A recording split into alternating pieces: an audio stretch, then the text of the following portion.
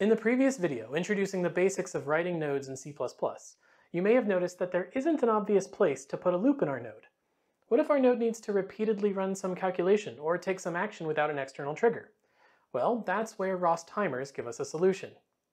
A ROS timer registers a callback with the ROS event system to be called at some regular interval. This gives us the same behavior as a rate-limited loop without having to fight against the ROS event system. Let's add a timer to our minimal node from the last video so that it keeps logging a message as long as it's running. To do this, we'll open up our first node.cpp file and make some modifications to our node class. And here's our modified node file.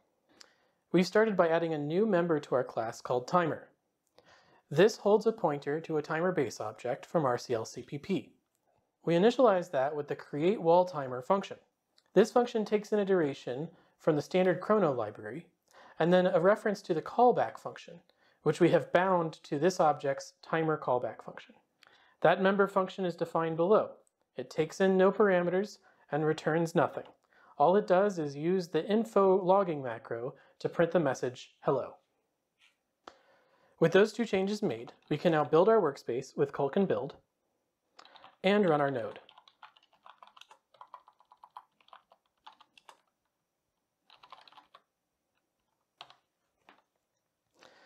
And as we can see, once a second, it will print out a new hello message through the info log. That's all it takes to add timers to nodes. Timers are a great tool for scheduling tasks in ROS.